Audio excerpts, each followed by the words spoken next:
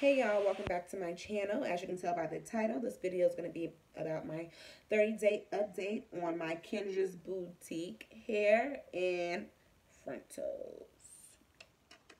Now, before we get started, I just want to say that this is my personal opinion about the hair that I purchased with my own money, and I'm not bashing her in any type of way or anything like that.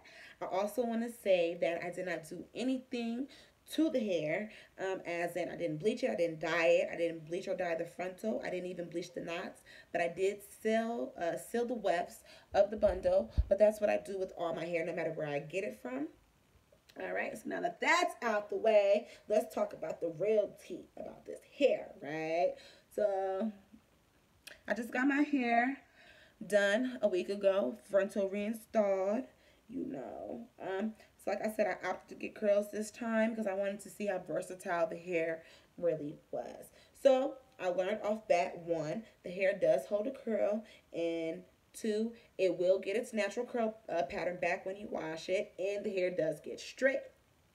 Now, the hair does shed. Even though I seal my wefts, I do get minimum shedding on the bundles itself. I do believe that a majority of the shedding comes from the frontal. Now, I don't know if that's normal with frontals because this is the first frontal installment that I have had. So, but I do want to show y'all, this is how much hair I got from just brushing it, get for this style. So that is it. So if you do have this hair,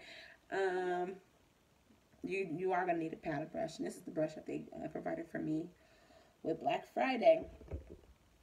So like I said in the last video, the hair is dry, especially the ends. This is the ends right now, but like I did say, I just did do my hair before I started recording the video, and I did you have to add some type of hair sheen to the hair. The hair is just going to be dull, brittle, and it's not going to be okay. Now, I do feel like that there is a major hair quality difference from the frontal and the bundle. I do believe that the frontal is a lower quality hair than the bundles. You can just kind of like feel it. You can just like feel it. There's some type of quality difference in the hair. And the hair, you will, besides for the shedding, you will get kind of like tangles in the hair. A couple of times I have ran my fingers through, and have had like little knot balls come out of my hair, particularly from the nape of my head. And I remember one day, y'all, my friend ran her hands through my hair like, "Oh, TJ, your hair looks so nice." She go ahead and try and run her fingers through, but she got caught right here, like no joke, and that's not okay. I'm like, ugh, like no, that is not a good look. That is most definitely not a good look. So they gave us them paddle brushes on Black Friday for a reason. Now speaking about Black Friday, about Black Friday, I did buy this hair on Black Friday, so I do not know if that's the reason why the quality of the hair is how it is, because I do know some hair companies do get like a different vendor during major sales, so they won't lose out on too much profit. Now I'm not saying that's what she did, but I do feel like this hair is some type of synthetic blend, a very high quality synthetic blend, because I mean, it's not a bad hair, but it's not the best hair in the market. And I mean, if you're selling hair at this stage in the game, anybody, and you don't have hair that can hold a curl by now or straighten, and you just really don't care about your business, period. But nah, this hair is definitely not the best hair, but it's okay. Now, disclaimer, this frontal, excuse me, this frontal is high quality. It's not low maintenance. It's not a quick fix hairstyle, and you have to keep up with it. You have to keep up with your appointments. The day you get your hair done is the same day you need to be booking your appointment to come back and get it retouched up or whatever you have to do, because if not, you will be walking around looking crazy. Now, the hair bundle itself is something that's not get up and go either. You have to do something to it. You have to brush it out every day.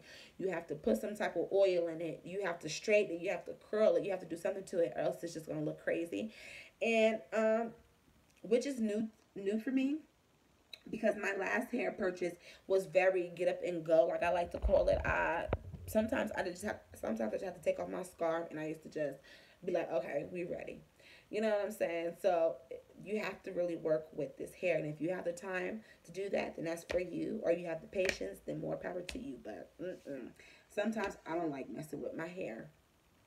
Um, I would recommend this hair definitely if you are somebody who is new to getting hair, or if you're somebody who likes to make wigs or is learning how to make wigs and want to get an okay grade of hair. And I would suggest you get this. Um, I really feel like this hair is not what they hype it up to be, and I really feel like it looks better on camera. It's kind of like catfish hair. It looks good, but when you it looks good on camera, it looks good. Like visually, it looks good, but when you get the touching it and you got to really work with it, you will slowly learn that it's not the best hair in the game. Like I said before, this is just my personal opinion with this hair, and it's gonna do for now. I'm gonna make sure I get my money's worth from it. All right, thank you. See you guys later.